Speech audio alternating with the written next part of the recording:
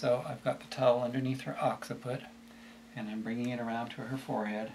Now I'm going to take my fist, maybe I have to show you from this side, take my fist and squeeze the towel. Now it tightens around her skull pretty good. Obviously I don't want to compress her skull, but enough. I'm going to use this side because it's just how I do it. Now I'm going to pull this with this hand directly towards me, not down or up, directly back. And I'm tractioning her neck. Now I'll move her a little bit from side to side as well. If this was the first time I was doing it, I would do a little bit and then ask her how it is. 99% of people will say that's just fantastic, that just feels fantastic.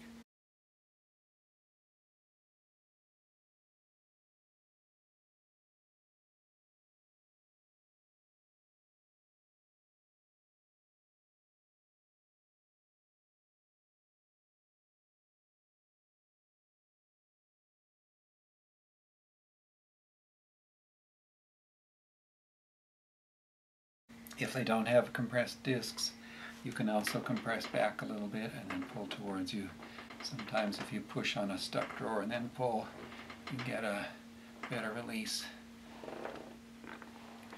And a little more advanced, I'm going to hold her head in place and I'm going to drop that headpiece away again.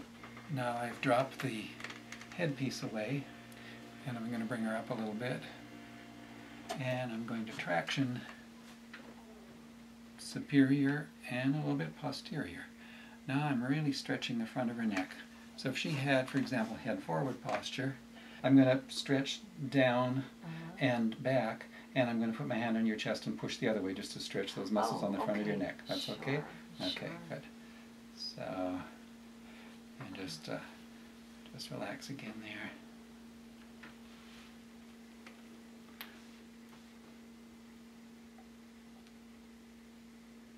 And now I can, it's a little bit warm here with all the camera lights, so I'm kind of skidding.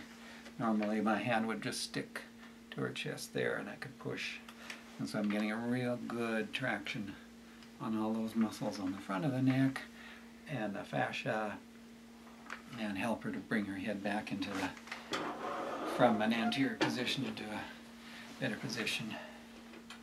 How's that feel? Oh, it feels super. Oh, good. Wiggle it around, just try to turn it both ways.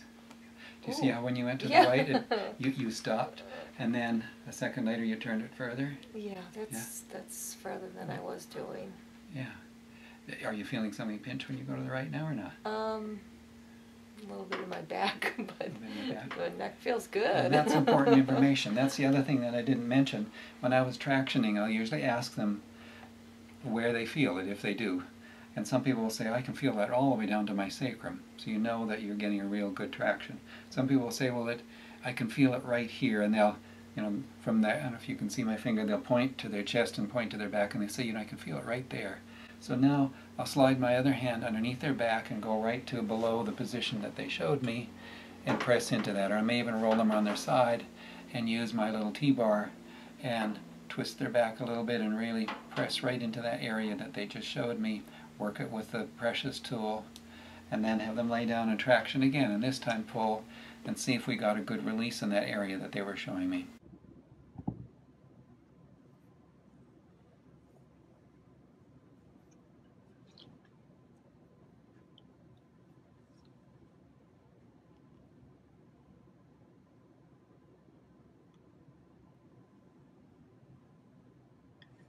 Okay, roll on your back and let's see.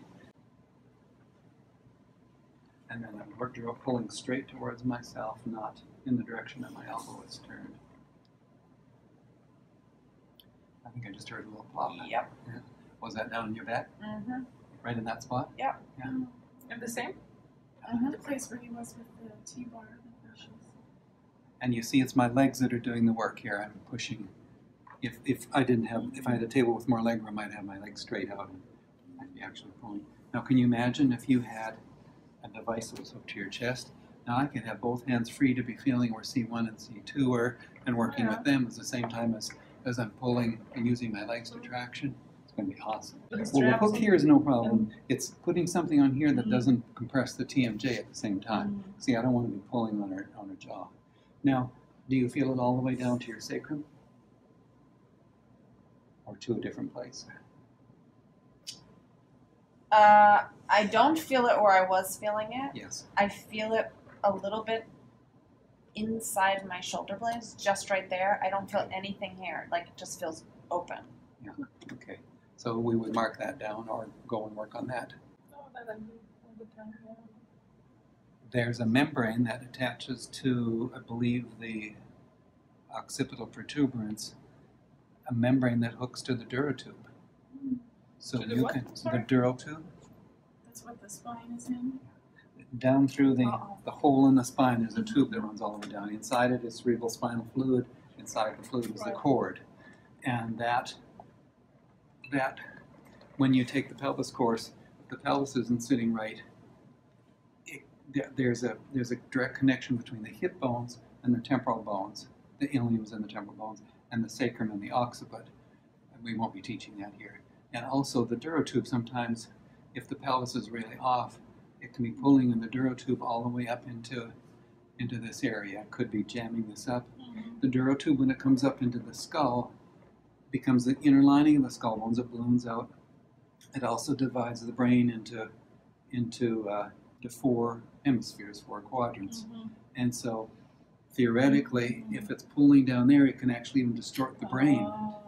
At some point, if not the first session, at some session when you traction on them, feel that traction all the way down that durotube, all the way right down into the pelvis, right into the sacrum is what you're wanting them to say. Because if they're feeling something else tightening, it's a real good clue as something that you need to be working on and releasing. If you don't have time then, mark it down for your next session so you know to work them on their face down. You can work into that back more easily. For the new ones, we're doing, in C1 location, rotation, tilt, and shear. I think you're gonna be a little sore tomorrow.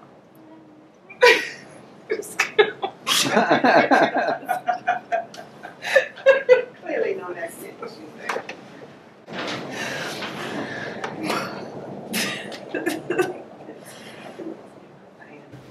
Positive critique. I really like, you've been practicing for over 20 years, right?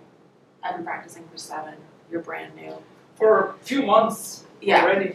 A few months already. So what I think was great about yesterday is the way that you presented it. I mean, this is pretty, it's specific work, but we could all jump in and really get something out of it and all get something that I think we could probably just start using right away. Something, even if we're not comfortable doing the whole, everything we went over, but yeah, I mean, that's I'm comfortable with everything. It was very comfortable for me. so I think that's really neat because not a lot of classes offer that. Where it feels like everybody at all different levels could just understand it and, take something to use.